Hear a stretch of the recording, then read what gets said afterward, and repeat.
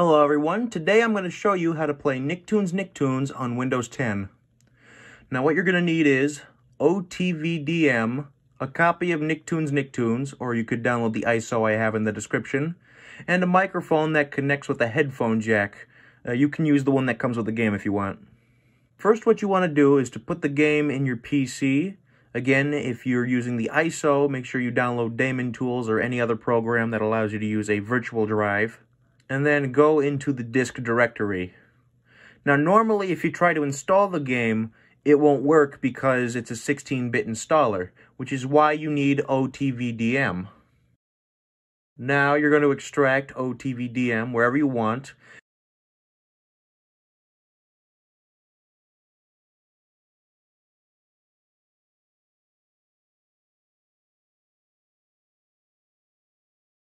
And once it's extracted, you're going to go in and you're going to find the program otvdm.exe. Now that we found that, we're going to go back to the disk directory, take the installer, and drag and drop it onto that program.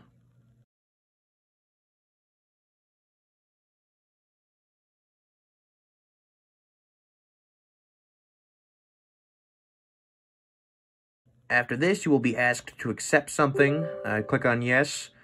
And what OTVDM does is it runs older installers that won't work on modern hardware. So now that we're in the installer, you just install the game as you normally would. You won't get this message. I installed this game before just to make sure it would work. And now the game is installing. It is going to take a little bit, so I'm going to cut to when it's done.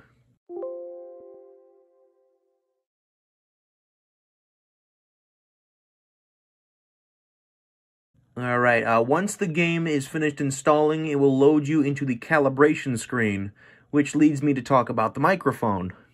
Now, the reason why people haven't really played the game is because of the VGA input on the microphone that comes with the game. You see, the microphone that the game comes with has two different ports that need to be plugged in. One is a simple headphone jack, and the other is this VGA input. I'm not even sure the specific name for it. Anyway, the VGA input has been the most confusing part of the game, and is the reason why not a lot of people, have played it. Well, actually, as it turns out, the VGA input is actually not required to play the game. You see, what this does is that it's for the button on the microphone. The microphone is supposed to function kind of like a Wii remote, where you'd point it at the screen and the cursor would move around. It turns out everything you can do with the microphone, you could just do with the mouse. So if a character says, use your microphone to click on something, you could just use your mouse to click on it instead. I have tried this out with a couple of different microphones, obviously one of them being the one that comes with the game. I've tried it with this other generic microphone, and I've also tried it with my headset. The headset does not work. Headsets will not work with this, unless you can find one that works. For the sake of this video, I'm going to be using the generic microphone that wasn't built for the game.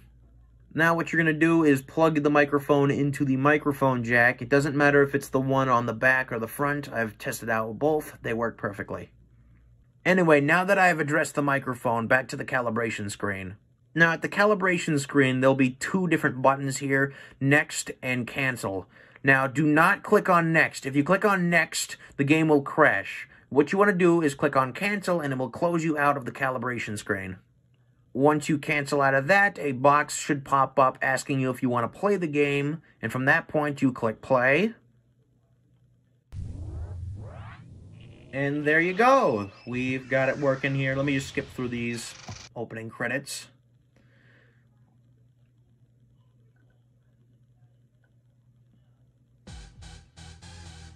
Here we go. It'll bring you back to the calibration screen again. Click cancel.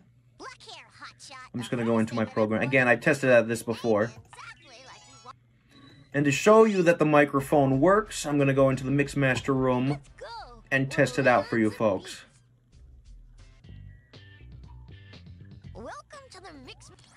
Alright. Test, test, test. This is a test. Good job. Do you want to hear how it sounded? Just click on the playback button. And play. Test, test, test. This is a test. Isn't that silly? Let's do it again. Alright, now that you've seen that, I'm going to close out of the game because characters keep talking. Alright. Are you? Yes. Alright, and that is how you get Nicktoons Nick Tunes working on Windows 10. Thank you all for watching. I hope you enjoyed. I hope a lot of you will be able to play the game now. Hopefully it will get more coverage now.